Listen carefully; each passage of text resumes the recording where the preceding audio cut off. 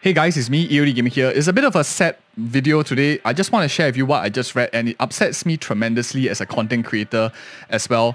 Latest Prydwen update is unedited ChatGPT. This is a post on Reddit by Halagas. It's very unfortunate, 2 hours ago he has posted this. For those of you who don't know, ChatGPT is an AI software where it just helps you churn out like content like nobody's business. If you haven't used it, you should probably try it. It's easy to test whether you can see that a writing is actually done by ChatGPT or not.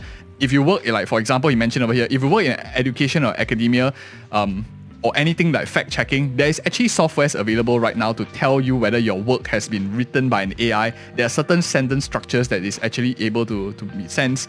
Too perfect is of course a telltale of AI itself, too grandiose a way of writing words. If you work in like universities, that's how people like check whether your work has been like just run by ChatGPT, in case you guys were wondering.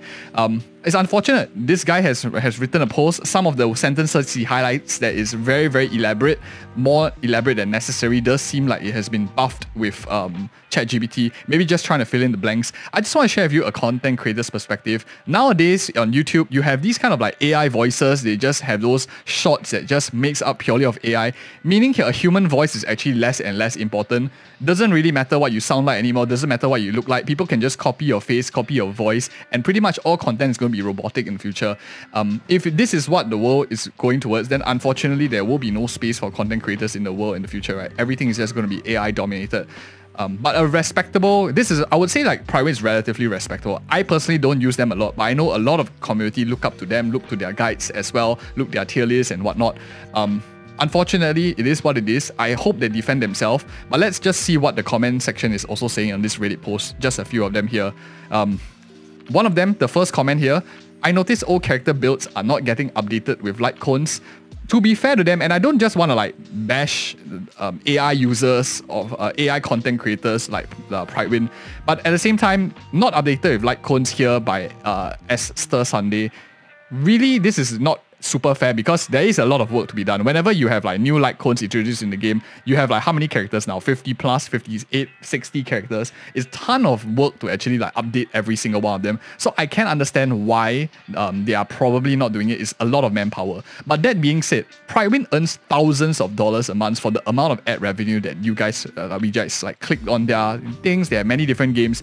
$1,000+ every single month. I wouldn't even be surprised if it's $10,000 with the amount of collaborations that doing with a lot of brands as well. So they could have afforded a good person. Any of you out here watching this video and you speak English, I'm sure you are able to write proper text about the game. If you have been watching enough, you probably be able to edit it. Probably the editor doesn't even do the content itself, because from what I'm aware, Prydwen has like, they liars, they work together with other people who data mine and then they do the testing, members of committee, and then they just provide the site, the information itself, and then they just write the thing out. So if you can't even write the work, that is really, really very sloppy in my opinion. But to be fair to them, not updating old guides, I think is really, really understandable. I think it's totally fine.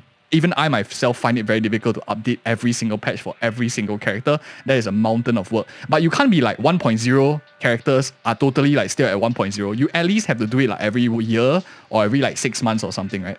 Rather wait than having an AI slop guide. Unfortunately, I do share a similar opinion. Like, I rather work that is not perfect, but at least you are human, a human touch. At least you are you are made by a human being. You're not like lazily copying. AI is like technically copying someone's work and putting it in. Very early on when we were just trying to do some AI adventure, people didn't really like that, and I don't think this is something very, very good as well. It's not good for the whole creator space, not good for the community. I think this is very, very anti-creation, anti-artistic, anti-whatever it is.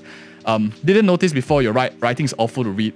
To be fair, it's decent, the writing is decent, it's just now that it's found out to be AI, it is not very great. I hope that Prydwen does come out and make a statement and address why they decided with the resources that they have to do this.